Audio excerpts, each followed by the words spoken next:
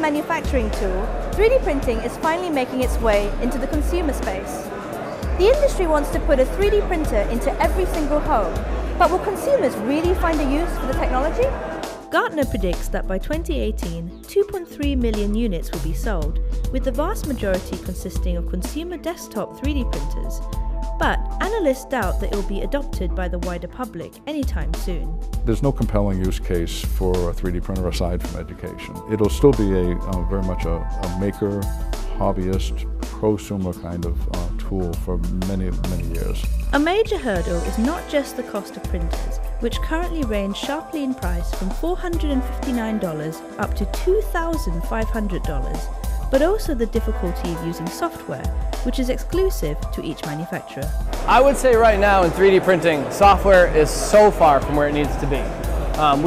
The hardware already is great. Like, so many manufacturers make really, really great stuff.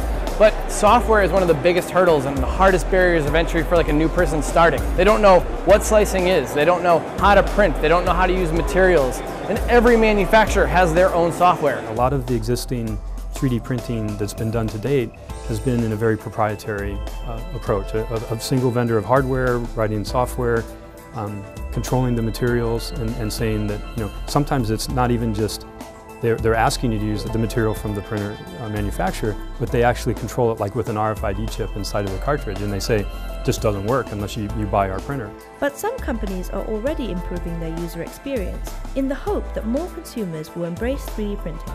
We have team in the US, we have team in Asia, try to answer our users' problem in a short period of time, probably a couple hours we respond.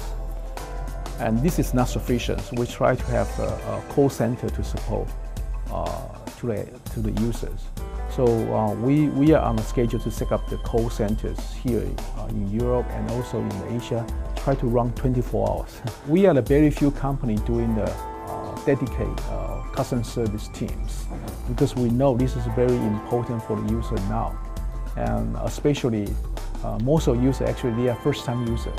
It's clear that 3D printing has a lot of benefits for everyone, but unless both the software and the user experience become a lot more user-friendly, and consumers can truly find a really indispensable use for the technology, it is likely that 3D printing might take a while to catch on.